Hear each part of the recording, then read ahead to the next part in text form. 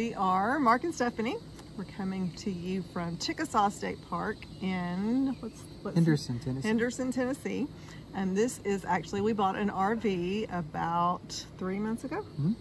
And this is our 4th Tennessee State Park. So we thought it might be fun to kind of talk about what we've loved about some of them, what we might not like as much about some of them, just to give you guys some insight about what we're finding about Tennessee State Parks. So, starting with this one, what would you say about Chickasaw? Yeah, Chickasaw is, one of the state parks that has a decent sized campground, 50-50 on sewer hookups and full hookups. And we found that it's great amenities. It has great hiking, great water sports. We went over to the lake today and paddleboarded for the very first time. Kind of a bucket list thing for me to do, and we've really enjoyed it. We've enjoyed all our state parks, and we've lifelong Tennesseans, and we have yet to really take advantage of these resources in our own state. We thought, watching all the YouTubers out there, we thought we got to get an RV and go to, the Yellowstone or Mount Zion, which we still may, but just to break it in, we started in our backyard. And Tennessee has great natural resources to take advantage of. Yeah, I'd say definitely. So we started, our very first one was Fall Creek Falls, which is near Cookeville, and we actually went to college in Cookeville, so we were familiar with Fall Creek Falls, but honestly had never really visited, obviously, the camping grounds for Fall Creek Falls, and so we really loved that one. I wouldn't say we had our best spot. We did not have a primo spot at Fall Creek Falls, but we're learning how to pick spots and what's best. So we were a little crowded in our spot, but there were certainly other options that would have been a little better for us had we kind of looked into that. Do we have sewer at Fall Creek Falls? Yes. Okay. Yes. But Fall Creek Falls is beautiful. So apart from, at that point we weren't spending a lot of time in our camper anyway. Yeah. So we were totally fine with where we were. And we took our dogs for the first time, which we'll share with you guys, our dogs' experiences. So that was our very first time ever camping with our dogs, hiking, and it was absolutely gorgeous. So what was your favorite thing? Yeah, fun fact, Fall Creek Falls, Tennessee's largest state park, 29,000 acres, I think. And yeah, I agree that hiking, I think, has been my favorite thing all along. And backing up, when we started searching for RV parks and campgrounds, we did what everybody else does, go on YouTube, start searching, and thank you guys for doing that, but some of them just weren't enough information, or they may have been a camera hanging out the window, or maybe a spot here too, and it's hard to get that in a camera, I know that, without actually seeing it in person. And you do the photos from reviews and Google Earth and Google Maps and try to stitch all that together. And like Steph said, I moved our reservation in Fall Creek Falls from a great spot to a not so great spot, so that's on me. But you live and you learn, and we still had a great time.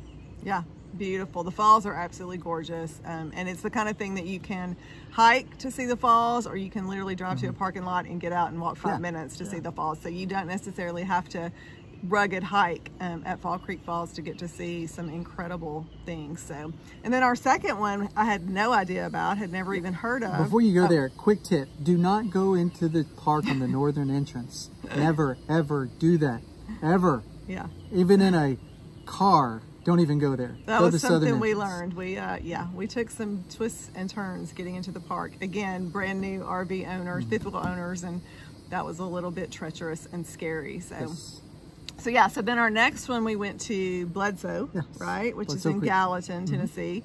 Again, we live probably, 50 miles north of there, and had never been at all. And so we learned a lot. We got west of there. Okay. And so you have to correct me. Thanks.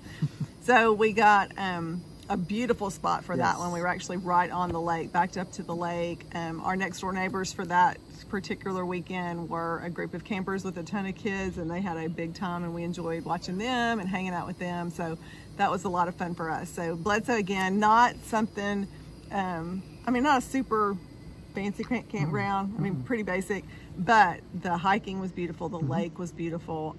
We had a really great time there. So yeah, funny, maybe I don't know this for sure, but Bledsoe Creek State Park is maybe one of the state's smallest state parks at 169 acres.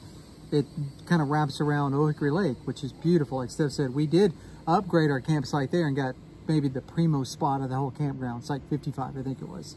And a beautiful weekend. We were there kind of visiting family members that were playing ball up at Ball State, but ended up having a nice hike, and they had lake activities, obviously fishing and water sports and paddle boat and kayak rentals there on site. Primitive camping, and kudos to those guys that do the primitive camping with tents, because that ain't me, that ain't us. No, we're glamping for sure. Definitely have the amenities, and had we did not have sewer there, but it was fine. It was only 2 nights, and we made do and had a dump station. So Yeah. So then our third one we went to just a couple of weekends ago was Montgomery Bell State Park. Again, very close to us, less than an hour away from us, or right at an hour from us. Had not been there as well, and so that was, we got another really good, we got a creekside site, which, what was our site? 108. Yes. Which we've learned, Montgomery Bell, which ones are the ones, what are the numbers that are creekside that are really good the even numbers in the 100s are definitely creekside. Those are what you're looking for if you go to Montgomery Bell. It is incredibly crowded, very tight park. Lots and lots of activity, lots and lots of kids. Not super quiet if that's what you're looking for, but again, a lot of great hiking there. In fact, there's a 10-mile hike that we did not get to do that we can't wait to go back. We're going back in July in just a couple of weeks, and we're going to definitely take on that longer hike. But lots of great hiking. Beautiful campsite by the lake, by the creek there. Yeah, and there are a couple of smaller lakes embedded in Montgomery Bell, and Steph's right, maybe 10 or 15 miles of hiking, and we barely touched the surface of that.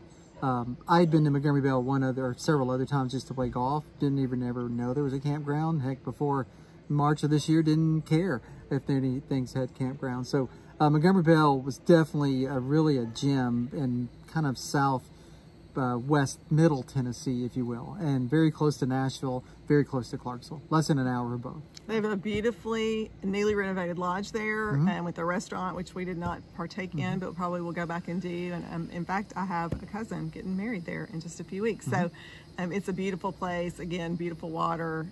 Great place. We had a great time in Montgomery Bell. And then that brought us to Chickasaw, which we've been here a couple of days. The humidity is at 1,000%. So yeah, if it looks like we've been swimming, that is why, because it is so hot today. But yeah, we got, like Mark said, we got out on the water, got to do some paddle boarding. There are horses here. I definitely want to go horseback riding. You can do trail riding here. Beautiful horses. So they're just right across the road from us. Very quiet. This is almost a polar opposite as far as activity to what we were used to at Montgomery Bell just a few weeks ago. Very quiet here. Haven't seen hardly any activity, very really. little traffic. Would you say those horses are so close they could be our neighbors? You're so funny. You don't get that right. That's his joke. It's our neighbors, yes. So yeah, that's kind of what we're finding. And we don't know how much of this we're going to do, but like Mark said, we've been looking for state park videos. For more information about them, Tennessee in particular, because that's where we're from, that's what we love. And so we thought maybe we would kind of add to the list to see if there's any folks interested in learning more about Tennessee State Parks. So we hope to work on this, maybe build more content, make sure we get you guys some videos and pictures so that you can help us visit Tennessee State Parks. Yeah, and there are 56 state parks, and I don't think all of them have campgrounds. I think maybe 38 are campgrounds for RVers and maybe tents. I don't know how many of those are actually suitable for, full hookups. Some of those you can filter all those out. I will say this, the Tennessee State Park website reservation system is fantastic. It is up to speed on as far as reservations and cancellations. You can't cancel on the website. You have to call and do that. But as soon as that cancellation is entered into the system, that site becomes available immediately. And we've actually benefited from some of those cancellations, and got a couple of folks that we camp with or from our hometown, and we're kind of sharing how our tricks and tips and tricks are on getting campsites, because as all campsites are hard to come by these days, and unless you're a year out or 2 years out in some campgrounds, and that's just not where we are. We're not that far into it, and not sure where we'll be 6 months from now. But we're not full-timers, we're weekenders and work, and still are beginning to really catch on to this lifestyle. Yeah. And hopefully we'll see more of the state and outside of the state eventually. Yeah. And Mark has learned a lot. He's done really well at figuring out what campsites we want, where we want to go, and jumping on and grabbing those cancellations. And so we've had really good luck finding some great places, some great sites. Yeah, and we're loving Tennessee more than we even knew. So yeah, so like I said, we've got Montgomery Bell coming up again soon. Natchez Trace. Natchez Trace coming up. Yes. So yeah, we were looking at a map today, kind of looking at the whole state to see, and we're going towards Knoxville later in the fall. And so yeah, we hope to see a lot of Tennessee during this camping season, and if not this year, then definitely more of that next year. So so yeah, maybe come back, see if we're here again. We'll give you more insight on some of the beautiful. I think we're supposed to say hit that like button and subscribe, but I don't even know if we're there yet. I don't think we're going to do that yet. Yeah, we're just beginning. We're beginning, and we'll see where this goes. So, but yeah, we love it. So we hope that you guys will follow us to Tennessee.